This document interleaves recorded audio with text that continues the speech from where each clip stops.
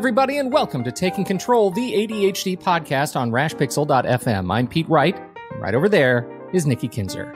Hello, everyone. Hello, Pete Wright. How you doing? I'm doing pretty good. Yeah? Once again, been a long week. It has been a long week. I'm ready for it to be over. This was a hard week because last week was abbreviated. You know, with the end of the holidays, man, do I ever get into holiday habit. It is so hard to get out of it. And so this week was just like, do I even have the stamina to make it to Friday? Well, I'm taking half of Friday off, so apparently you don't. Is that what? I didn't quite make it.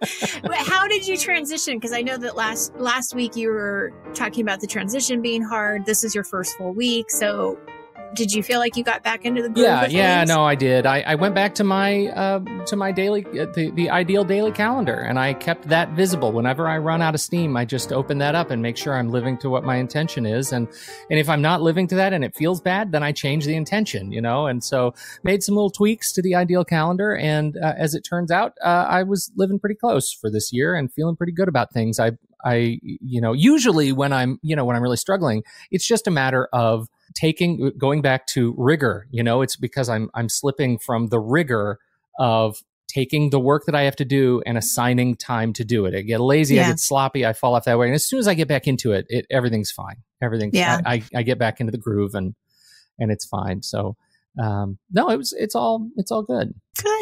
Good. Well, we had a loss in our little family. Oh, I'm so sorry. And so that's what's made it somewhat of a hard week. Our little kitty cat, who is right around 20 years old, passed away on Monday. And so it really set off the week in a weird way because I knew what was going. You just instinctively know kind of what's going to happen, and then you take them to the vet, and the whole family was there. My daughter, my son, my husband, and I, and we made the decision. And it was obviously her time, but it was hard. I mean, we've had that cat since 2000. Oh. And when we got her, when she adopted us, because she came to us in our backyard all of a sudden and just showed up. And we went to all of our neighbors to find out, if she belonged to anybody. They thought she was about 2 years old. So she was really close to being about 20 years old. So that's why my week is really ready to just be over.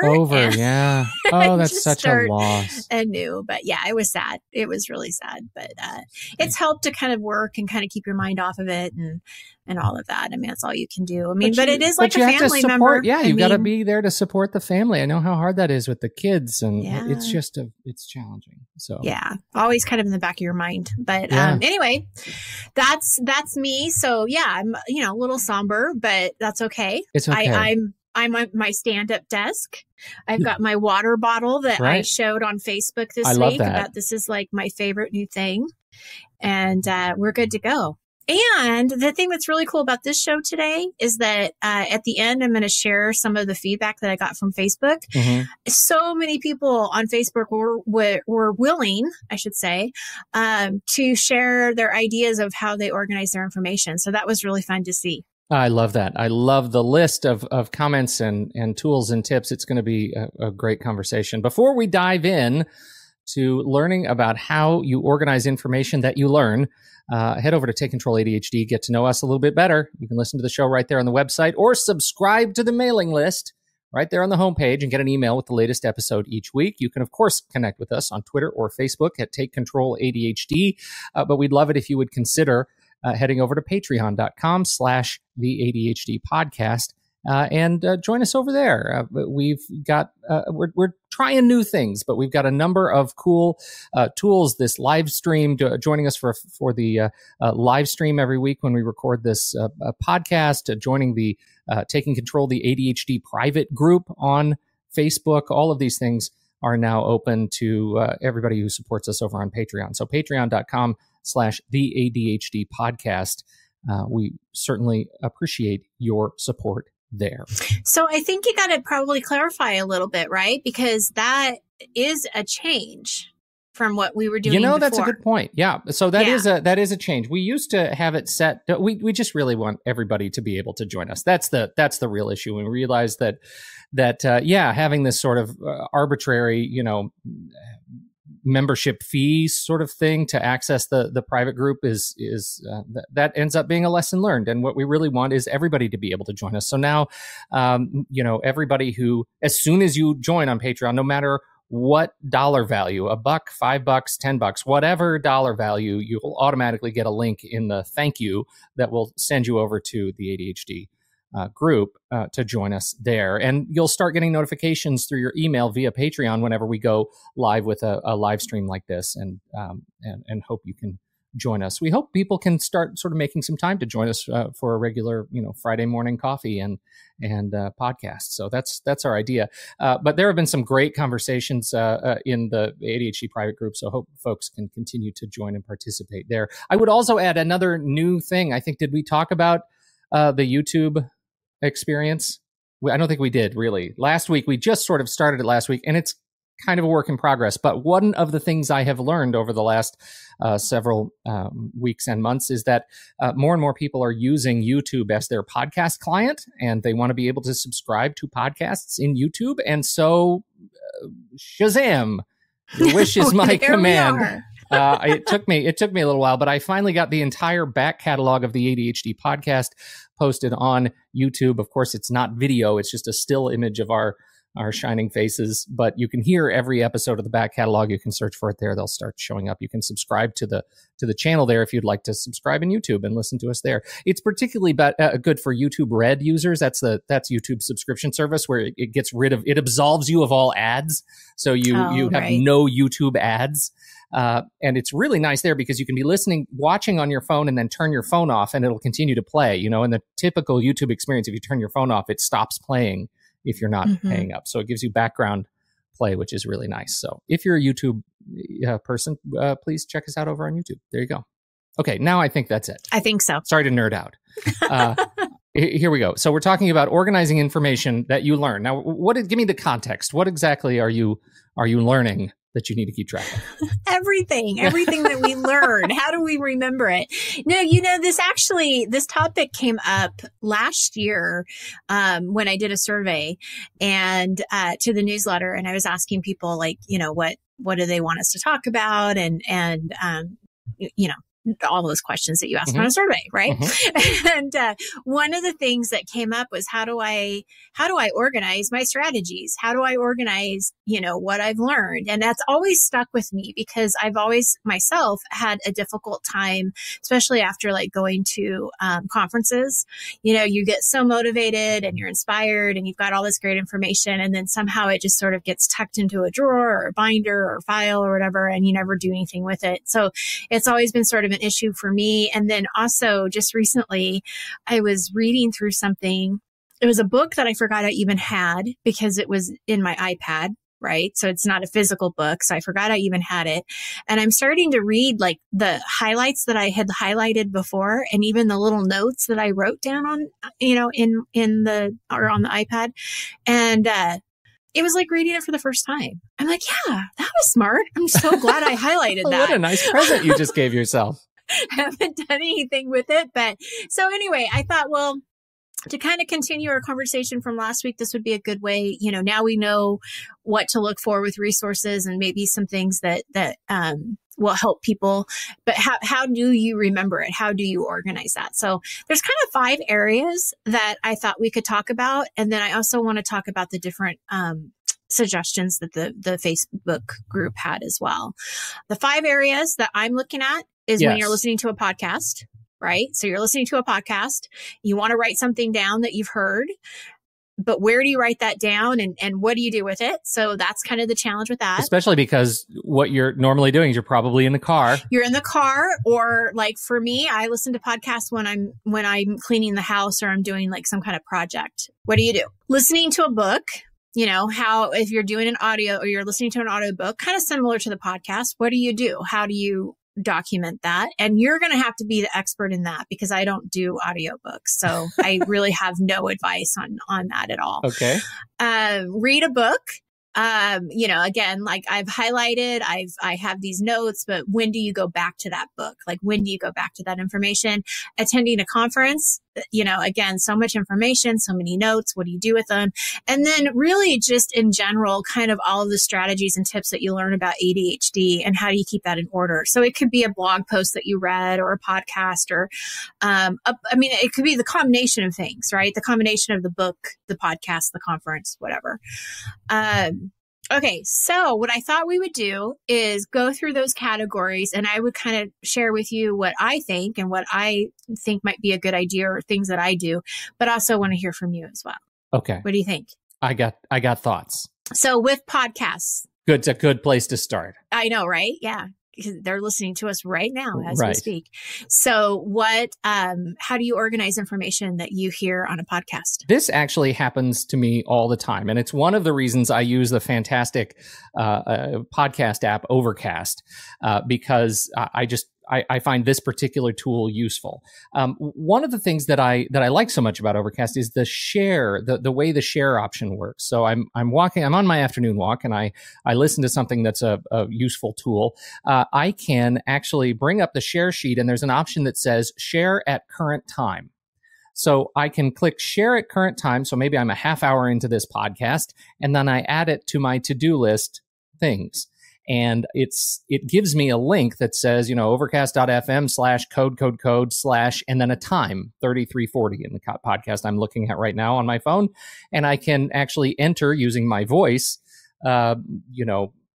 review this note in this podcast about such and such a topic, and then save it. And then I'll have it in my inbox when I go and review my stuff. Well, isn't that clever? So okay. Usually what happens is I never need to go back and listen to it again, right? Say it's a new product or something that somebody mentions on a podcast or a book I want to read or some resource. Usually the act of saving it alone and seeing it in my inbox again, I'll remember right away, hey, that's a thing I remember thinking about. I'll go do that. And I don't need to go actually click the link, open the web, listen to that little segment again. I don't need to do that. But sometimes I do, and sometimes I just like saving the list of links as time codes as part of a project I'm working on. And in that case, I'll send it not to Things, but I'll send it to Evernote, where it'll join a project page that I'm working on in particular as a resource there. So that's how I do it for podcasts. And I would encourage you, if you're looking to duplicate this feature, if you're on iOS, check out Overcast. If you're not using Overcast, check out the share option on any other podcast app that you use and see if it supports that sharing a current time rather than just sharing the episode or sharing the show. And that's where it falls down. Sharing the current time is the real benefit for saving this particular thing, this nugget that you want to keep forever and ever. Wow. Well, yours is much more technical and streamlined than mine. Mine is very old school. And part of that is because I don't listen necessarily to the podcast in the car because I don't do a lot of traveling. Mm-hmm. So, my car rides are like 5 to 10 minutes. So I don't typically listen to podcasts in the car, but I will when I'm doing cleaning and chores and stuff around the house. And what I do is I carry around a little notebook. Look at that notebook. Yeah. Yeah. I carry around a little notebook as I'm cleaning. And if I have an idea, I put it down there on the notebook. And then what I do is if it's something that's really current that I really want to do now or say to suggest to you because you work with me on so many things, I will actually then will put it into my to-do list, or like you, I'll put it manually into my Evernote with the project and say, okay, don't forget this idea, or it's like a brainstorming type of page that I can put into there. So I will put it from paper into the computer. And then I just cross it off on the notebook. And so when things are crossed off on the notebook, I know I've already done something with it. Yeah. And then I get rid of the page and recycle it and move forward. Well, and you will be surprised to hear I do exactly the same thing. And in fact, I have my little reporter's notebook here, and you'll see whole pages of things that are crossed off. Mm-hmm. That's also what I do, and it works very well. Particularly when I'm on a show, like right now when we're actually recording a show, right? I can't stop and use my voice and say, hey, lady in the can, remind me to do this thing. I can't do that. And so I have a notebook. I actually use a pen, surprising many people, I think.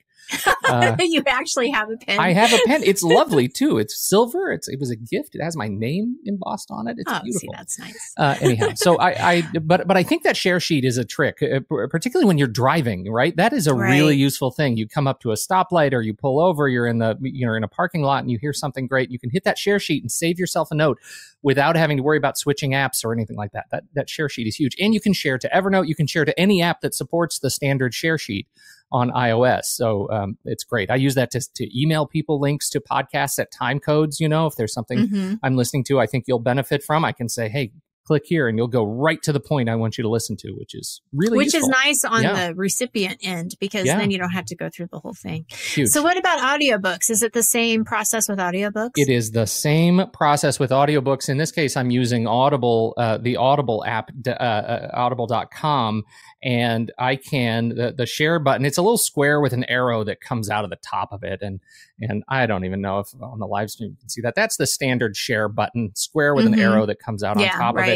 And once you do that, you can do this trick where you can send the book, you can share my progress, or you can share a link. It's not as useful as the standard tools.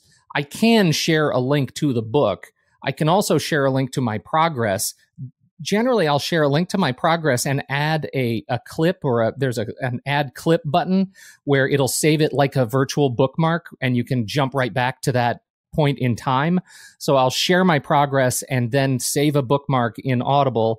And sharing my progress just saves a little note in things that says, hey, you've listened to 40% of this book. Click here. And that's enough to remind me to go back into bookmarks when I'm processing my notes and do that.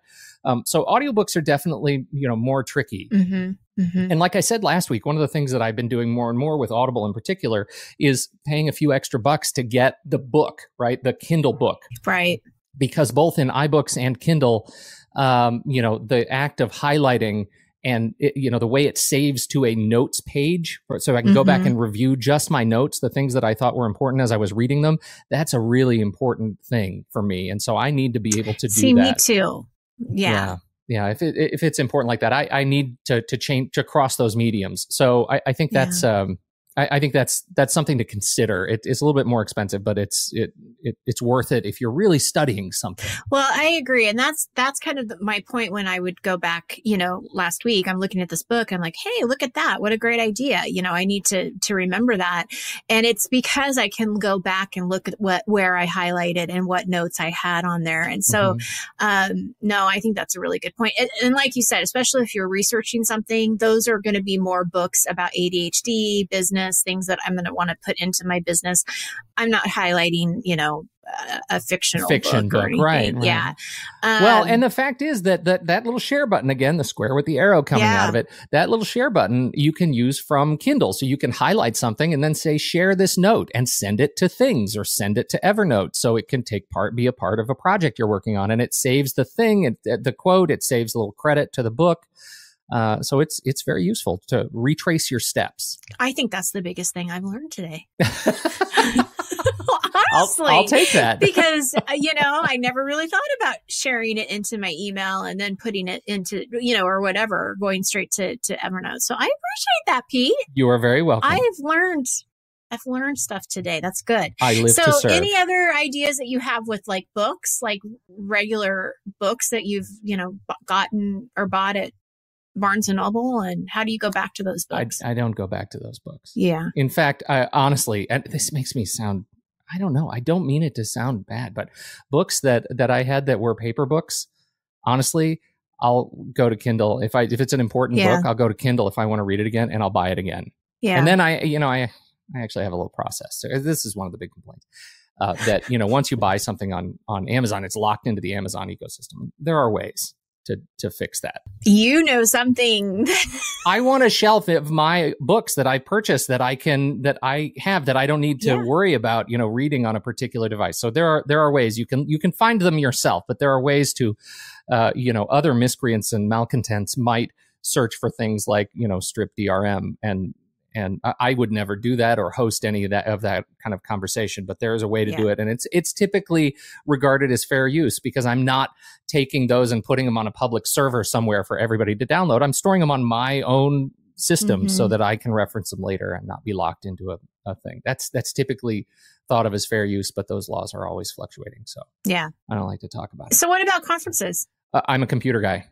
You just do everything in the computer. Everything's on the computer. Everything is either it starts as a note in GoodNotes or where I'm handwriting it with my Apple Pencil, and then it transitions from there into Evernote if it's a conference I want to really think about. But my process for conferences is I try to take notes during the conference that are appropriate. And then each night I go in and I recap it. Like, what did I learn today? What do I need to do to catalog that in my brain and in the projects I'm working on that are going to be useful for me and my clients? What have I learned that's going to impact the projects I'm working on? So I really try to do that right when I'm learning it. And then I find I can search for it in Evernote just fine if I ever, by topic, by keyword. And so once I've gone through that process, I don't need to go back and look for it forever and ever. Amen.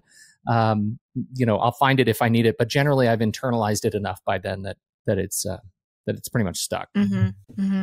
But processing quickly to the event is huge. Yeah, it really is.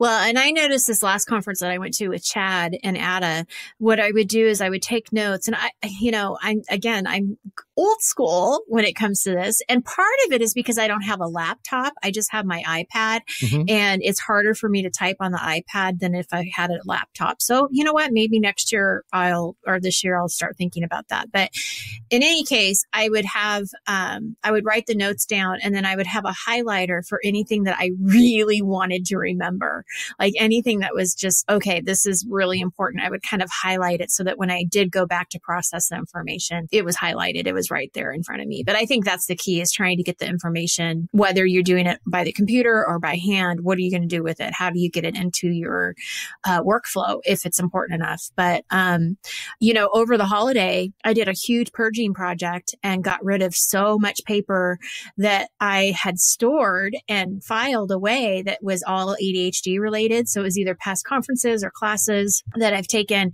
but anything that wasn't real current, because I had stuff from like 2011, 2012, I just got rid of all of it. I'm like, it's not current information. It's all, some of it still may be very relevant, but some of it may not be either. So that was a good thing to kind of just get rid of it and clear. I would add to your conference, iPad typing dilemma. I would say one of the best things you could do for it is pick up one of these Logitech Slim keyboard cases. For going to conferences in particular, snap one of these keyboards on it and you'll be so much faster, so much more efficient, and you won't have that duplicate kind of data entry thing. You'll be able to actually integrate it. There's definitely a strong case to be made that handwriting notes and then going back and typing them into the system, the things you want to recall later, is better for recall. And it's certainly better for ADHD.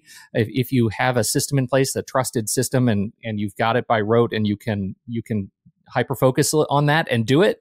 It's huge. I think that's a challenge to develop that. And so sometimes just getting it in the first time is big. Well, I agree about the keyboard because my handwriting is so bad that sometimes I can't go back and read it anyway. And so at least if it's great handwriting, it's very flowery and big. Oh, it's awful. It's like a work of art.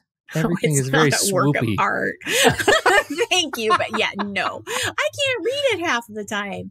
So trade-offs for art. Next conference, I'm getting the little keyboard thing, or it's worth it. Get a laptop. I don't know. We'll see where we are, but it's definitely an issue. That's a work in progress with me because I feel like this last conference, I did a better job of capturing what I wanted to capture, but there's still a lot of work to be done. So let's talk about some of these strategies before we jump into the community. My question to you before I go on to this whole old school binder thing that you're going to laugh at me about.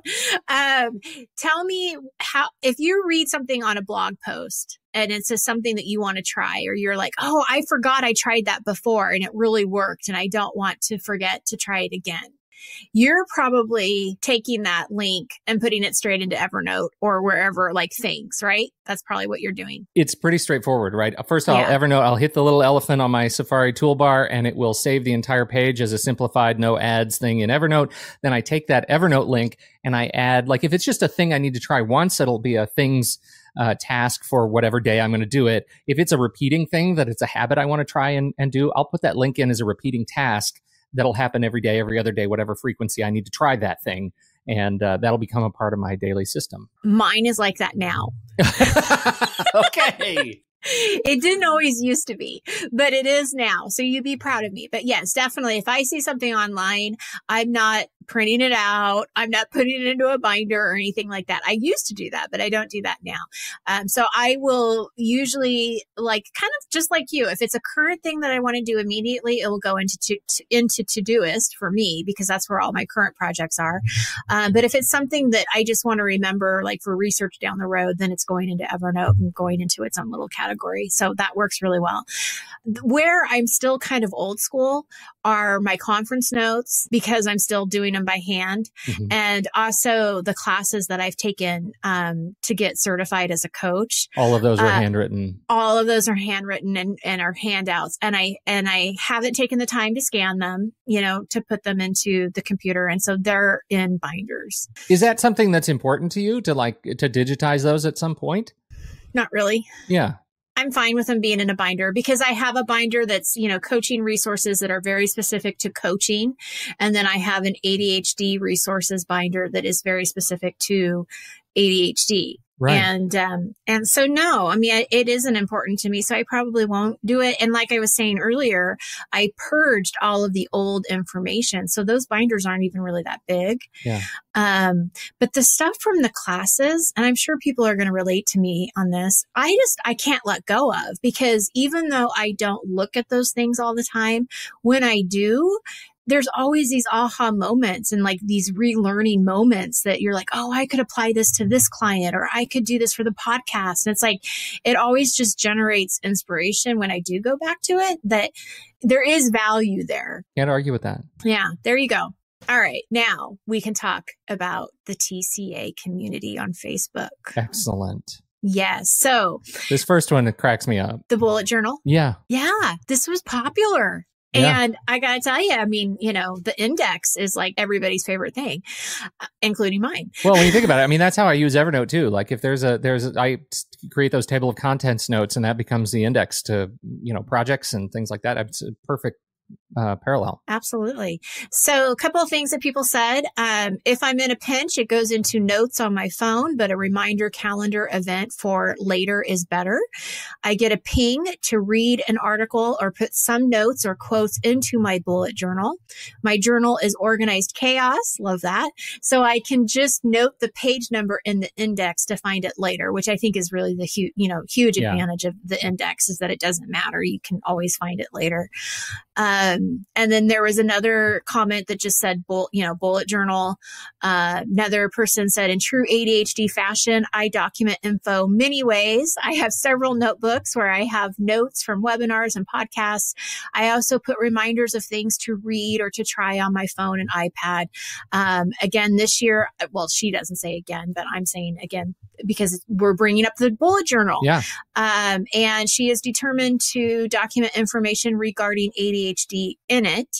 And this will be easier to locate within the index. So I'm definitely seeing a trend with bullet journal and indexing, which is nice. I think it's great. I know I'm the one. I know. But I think once you reach the end of that page of that index and you turn the page and you're like, where do I go now? I'm out of paper. And then you hyper focus on stickies and inserting. And there is a point where the bullet journal is not going to scale. That's my, as somebody who has been a zealous pen and paper planner user for decades, it just doesn't, there's a point where it doesn't scale. So you're going to have to check with my health bullet journal in March. Yes. Right. I'll tell you how it's going. Right. So far, so good, but it's only been a couple weeks in. Pinterest was also a couple of suggestions on Pinterest, the ADHD boards on Pinterest, where they will repost things from my page. Thank you very much. And then also jot down little notes in Passion Planner or in my iPhone notes. So obviously we're seeing iPhone, right, as being a great tool to capture these things. Pinterest, again, has an ADHD board that they drop all their info in. Evernote user with the tag ADHD. Gotta love that. Love that. I'm, Pete and I both have those with all kinds of ADHD things. It's not just ADHD. It's ADHD memory. It's ADHD time. It's all kinds of stuff. So, Google Keep. What are your thoughts about Google Keep? Because there were a couple. Yeah, no, it's Google's answer to it's essentially Google Evernote. Okay. Google Note. Yeah. So Google Note. So there was a couple of people that used that. And one of the comments came from Gabriel, who was a guest on our show, and I can't say the last name, but I know you can. Gabriel Villarreal? Thank you. Yes, indeed. Yes. So he was kind enough to comment and talk about Google Keep was how he would look at things and then review to catch up. So my question to him was, how often do you think you go back and look at what you saved?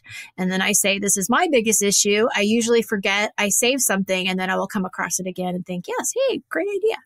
So well, and the nice thing, like Evernote, Google Keep is also it's a place where you can create, checklists, tasks, notes, and reminders for those notes. And so if it's something you're working on and you just want to dump it in there and say, hey, I need to, every Friday at 8 a.m., I go through the stuff that I've collected and I process it. You just remind yourself for, Friday at 8, and then you don't have to think about it for the rest of the week. You'll think about it when it comes up for you. And it's just a great best practice for using reminders to help you integrate this stuff. Absolutely. Yeah. Well, his answer to my question. So my question is, how often do you go back and look at what's saved? He says it's usually in the back of my mind to review it. However, with everything I have going on, I rarely find something. But if I'm stuck with a client, I'll review it and usually find some gems. The trick is to attach motivation externally. We ADHDers are huge empathizers. We can go above and beyond for others long before we do it for ourselves. And that's how I've been able to get out of bed every day at 4:30. Good for you. That's too early. For 2 years to work out. And the reason I put this in here is because I know for me personally too, that's what's so awesome about going back to what you highlight and what you read. If you do take that, if you have that reminder, like you're talking about, and at the end of the week, you're looking at these things, it's amazing to me how when we take the time to learn and when we take the time to grow, we always find something that all of a sudden makes sense in our world and it applies to a client or to the podcast or to somebody that you meet. It's like, oh, I just read this and now I can share it with you. But if we don't take that time to learn and grow, then we don't get those little nuggets to share, And so when I read his response, I thought it's just so true. It's like, we've got to take the time, not when we're just struggling with a client or whatever situation we're struggling with, but just to keep growing and keep learning, because all of these things, whether it doesn't matter how you organize them, they are making your life better. And that's the key. That just hit me right in the feels, Nikki Kinsey. I know, thank you. That's so warm. Yay. So anyway, that's what I've got. I love it today. I love it. This is good stuff. And I didn't mention another that has come up, a lot lately. We're hearing more and more about the bullet journal. I'm also hearing more and more about Devon Think, and I've always looked at Devon Think as the obnoxious big brother of Evernote. Like it's bigger, it's capable of more, it's stronger, but it's harder to use, and it kind of picks on you. But I don't have it's like Chet. You remember Chet?